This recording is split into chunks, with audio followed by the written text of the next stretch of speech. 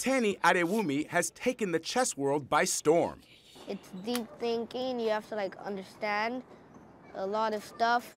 Just last week, the third grader took down 73 of the best chess players in his age group in New York to win his division in the state championship, setting a record in the process. I was the first to win states, my first, because my first state to ever go to and win it. His intellect, his aptitude, his capacity to learn chess is off the charts. Russell Makovsky is Tani's coach at his elementary school, PS 116. He says Tani quickly shot to the top of the class. From not playing until beating the best in 1 year is unheard of, all while living in a homeless shelter. You heard that right. Tani and his family are homeless. They fled northern Nigeria in 2017, fearing attacks by the terror group Boko Haram. I don't want to lose any one of my loving ones.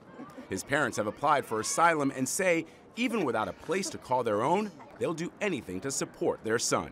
We are grateful to God for giving us the opportunity to put him in a school that he can see his goal and get his career.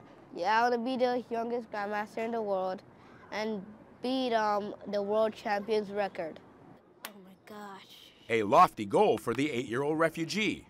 But if you pause just for a second to doubt him, well, he's already called checkmate.